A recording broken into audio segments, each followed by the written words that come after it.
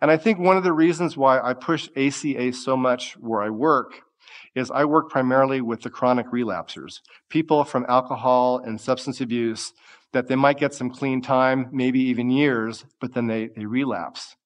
And why do you think they relapse? They relapse because they're not dealing with the underlying ACA issues.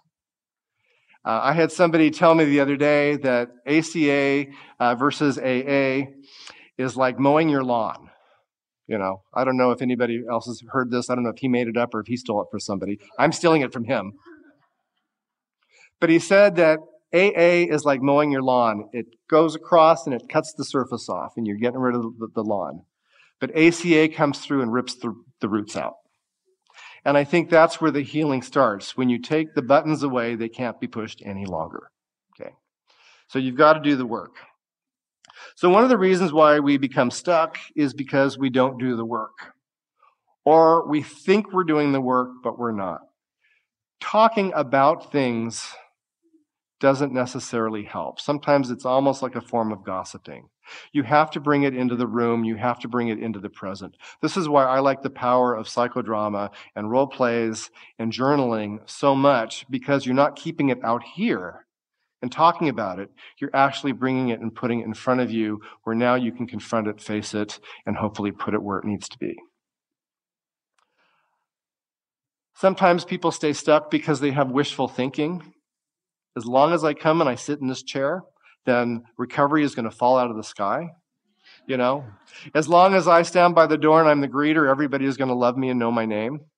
You know, we just have this thing of wishful thinking that life is just going to come to us and it's going to happen. I know so many people that love to run to meetings, but they always run in the door 5-10 minutes late. And then right as the meeting's over, out the door. And they forget that every meeting has 3 parts to it. The meeting before, the meeting itself, and the meeting after. And sometimes before and after is more important than the meeting itself. So you can't just be wishful thinking that by sitting in that chair, recovery is going to hit you.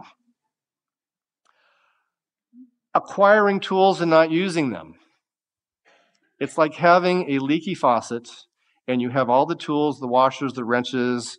You've gone on YouTube, you've watched how to change the washers yourself, and they're sitting there and you're watching the drip, complaining about it, and you're not using your tools. I see that so often. I deal with patients with chronic pain, and because of the chronic pain, they get addicted to opiates. And we take them off the opiates, and they're back in their chronic pain, and they come in every week and they want to complain about their pain. And I look at them and I say, you're wearing flip-flops.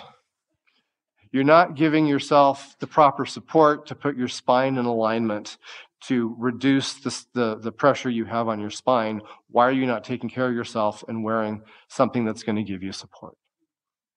And every week they come in and complain about that, and every week they're wearing flip-flops. Sometimes we just don't use the tools that are in front of us.